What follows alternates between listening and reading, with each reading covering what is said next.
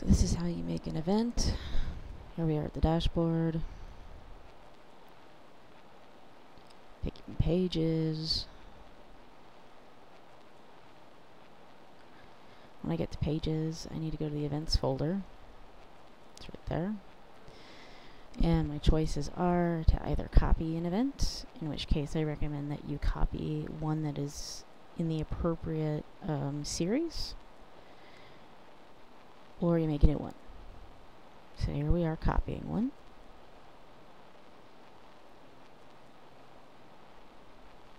So select that, hit the copy button, make sure that your target reflects where that file is supposed to be placed. So in this case, in the events folder.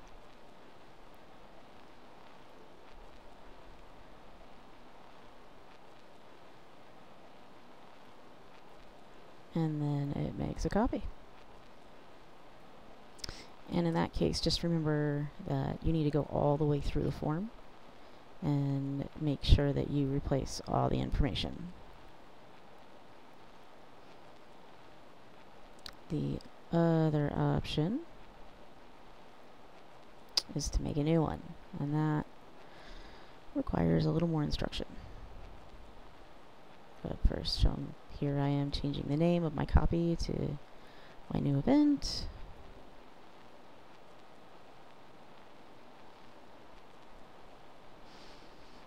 And now I'm going to delete it because I don't actually want to keep the copy.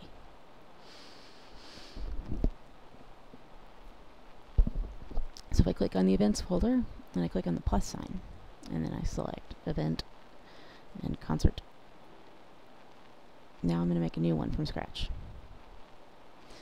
So this will be my name.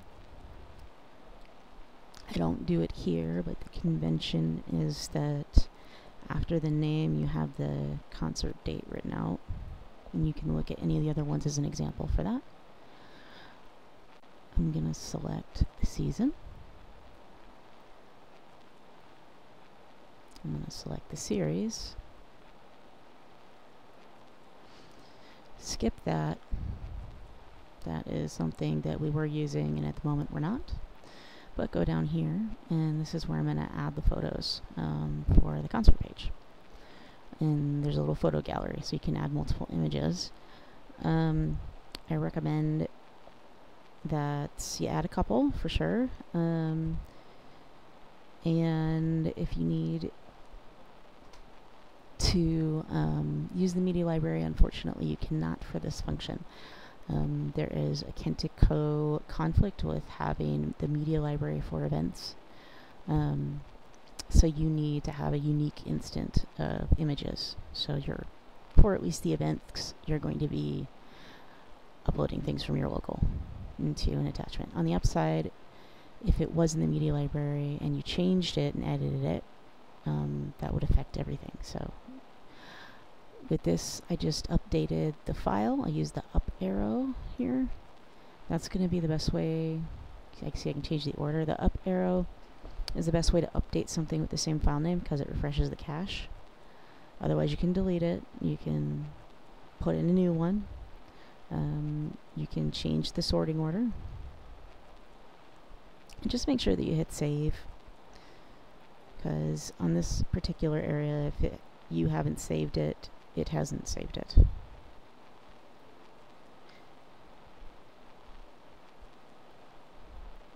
And so now we're just going to wait for a second because it froze. Because I'm running too many things at once, but hey, what I saved is still there. If I go to my event, there it is. Yay! And now I'll go on to adding the other stuff once I'm done hitting buttons by accident. Okay, so here the conductor and the artists. Generally, the convention has been that we write the name. If there's multiple conductors, then there tends to be a directional after it as far as what they're doing. Again, you can look at existing ones for an example, and then we link it to content. So select the name, hit the link in your toolbar, and then go into the content tree and go down to artists, find the artist you're looking for. In this case, I'm looking for Bruno. And when I eventually find him, which is more a reflection of the fact that I can't see than that it's difficult or anything, he's there. There we go. Select him. Now he's linked. Go down here. I'm going to put the artist. I know there's someone named Joshua, and then I think there's someone else whose last name is Goulding. So I'm going to link Joshua first.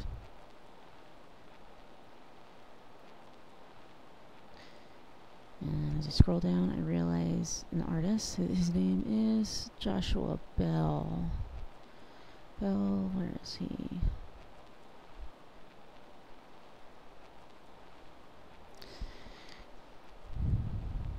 And if you accidentally select the wrong person, you can change it. In this case, what I like to do is, if I need to add something to the beginning or to the end of an already linked term, I'll go in advance or behind the letter on the edge, type in what I need, and then delete that original letter. In this way, it doesn't erase the linkage, which happens in all kinds of online content management. So then down here is where we've got the various pieces that we're going to play. And it's got room to put up to 5 of them.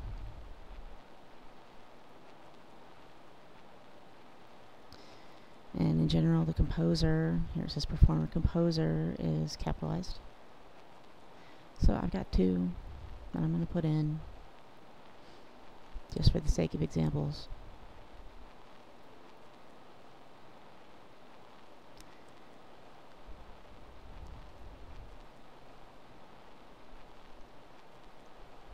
And again, it's good to hit save periodically.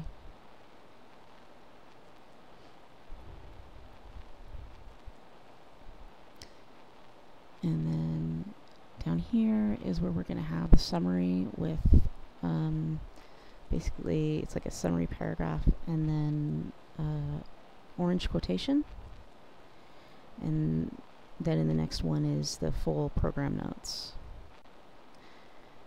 With the summary, you want to format that as a paragraph. And then with the quote, you want to format it as a cited work, because that's the style that we have associated with that orange italics that you see on the website.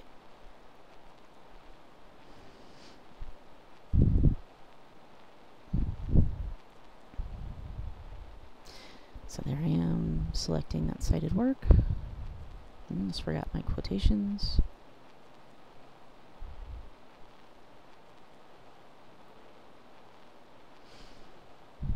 Just checking, yep, paragraph. And then there, cited work.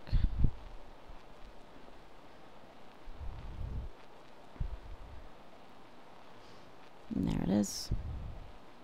This is where I'd put in probably something that I wrote in Word if I had to guess, in which case I'd go to Word and cut or copy what I wrote in there, and then I'd go to the paste from Word button instead of hitting Control V, and so then it knows that it's doing a special paste and it doesn't include some of the wonky formatting that Word likes to insert into things.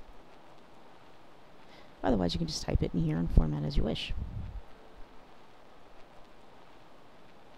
And then it'll be in the program notes section.